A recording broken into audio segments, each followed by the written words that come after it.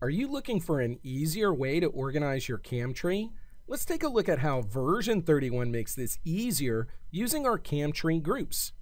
As you can see, we have a part with a handful of machining features in the tree already.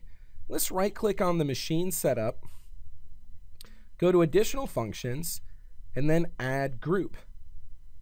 Groups are a fast and easy way to organize your CAM tree. You can take, let's say, our drilling features and drag and drop them into our newly created group. By dragging and dropping our whole features into our group folder, we can blank and unblank that toolpath.